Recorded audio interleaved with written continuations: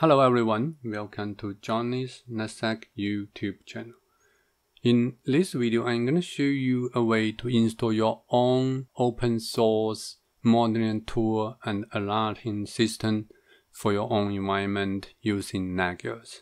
Basically, we're going to install Nagios Core, which is completely open source monitoring solution, and it's flexible and extensible for even enterprise architecture.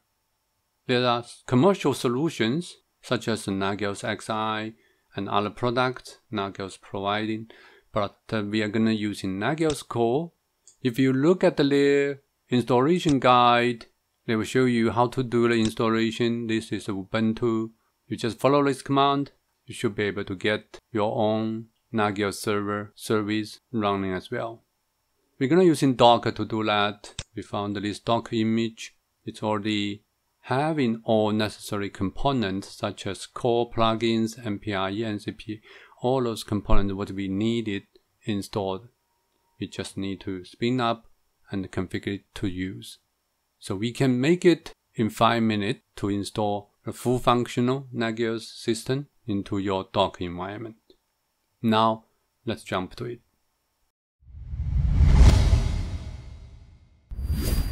As mentioned, we're gonna use in this JSON reverse Nagios Docker images. It's very simple to use, one line command, and then you can put it into your environment. And assuming you have Docker environment ready, if not, you want to install your own Docker, then you probably can take a look at my blog post here to show you how to get your free VPS, how to get your own Docker environment ready, install Docker Compose, or Container, or set up logs, those things. Those are standard configuration for you to get the Docker environment ready. If you don't have one, you also can use a play with Docker, this sandbox environment, to test the command and see how it looks like. That's what I'm going to do. I'm going to use in play with Docker to get this system set up and running and configure and monitoring the host, the service, and show you how it looks like. The command is very simple. I already put the whole command into the blog. Just need to copy paste and then throw it into sandbox environment, Ctrl+Shift+V. That's the only command you need to run. You may get this error message because the limitation, so you need to log in with your Docker Hub account, so then you can pull the image, then you can run this command. Usually it will take probably 2 minutes to get it done, to pull the image, extracting, and launch the Docker. The minimum system requirement for the server is just one virtual CPU, 1 GB RAM, and 30 GB hard drive, and should be enough to run. Of course, if you have many hosts to monitor, then you may need to get a larger size server to run it. So as you can see, we already get the system up and running, probably 2 minutes. Then you can open the port, the default username, password. Also, you can find it out from Docker image hosting site, Nagios admin, and Nagios. That's how it looks like. It's not that fancy interface. Some people say it's ugly, but if you work on the networking long enough, then you know this is very classic interface for the networking applications. Right now we are monitoring only the local servers, local host, which is your Docker system, it's running on it. There's a couple of services they're pending to check for this server. What we're gonna do next step is we're gonna quickly add a new host in to get this system to monitoring. That's how fast you can get your system running, probably 2 minutes if you have your Docker environment ready. but you can spend another 2 minutes to configure your first host to be monitored by Nagios. So now let's do that. Again, I put all steps into the blog post to show you how to add a new host with services to monitor. You just need to follow those steps and then you should be able to quickly add the service in. This is basic one. I will add more blog posts regarding how to add other services to be monitored using Nagios. Go back into the Docker. Since we are going to use Nano to edit some configuration files, so you may want to install that first. Do the apt update, apt install.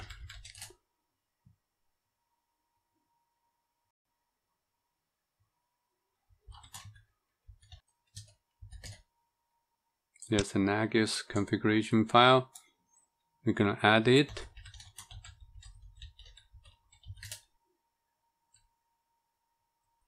We're going to add a folder, which is servers folder, into the configuration file. So configuration file, going to check this folder to see if there's any configurations in that folder so they can monitor to it. Ctrl X. Yes. Save to the same name. We're going to create that folder since we don't have that folder yet. So we're going to create in servers folder.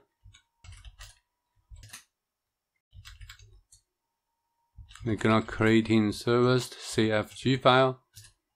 Then if you look at my configuration file here, just copy the whole thing, throw into there. Basically, I'm monitoring DNS, public DNS 8.8.8.8, and I'm using 3 different services. One is PIN, one is SSH, one is HTTP. Not all of them working, but that will give us an idea if you want to monitoring a host with those 3 services, how you can do it. Ctrl+Shift+V, paste in, and then save it. You can modify whatever you need it for the host name, alias name, and the services you need it.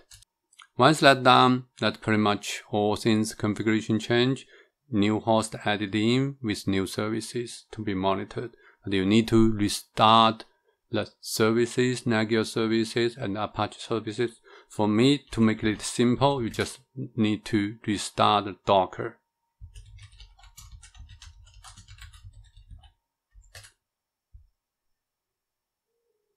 It will take probably 15 seconds to be done and restart it. At this moment, all changes has been done. We applied the configuration changes. Now we need to refresh this Nagios web GUI to see the monitoring the host and the services. So first thing, go to the host. Right away you see this DNS host 01, DNS 01, which we gave the name, and system status is up. You can click on it, you can see the configurations and the result, monitoring result. At the same time, you also can see the services. Right now, the service is pending because we just launched it. It will take time for them to query those services. So that's pretty much everything I want to show you in this video. Simple, easy, 5 minutes work. Then you can get your own Nagios site. If you want to using other monitoring services, you can watch those videos I'm showing here. That's the other method you can use to monitoring your system as well. For now, that's all for this video. Thank you for watching. If you like this video, give me a thumb up. If you haven't subscribed to my channel, please do. That will give me a great help. Thank you for watching. See you in my next one.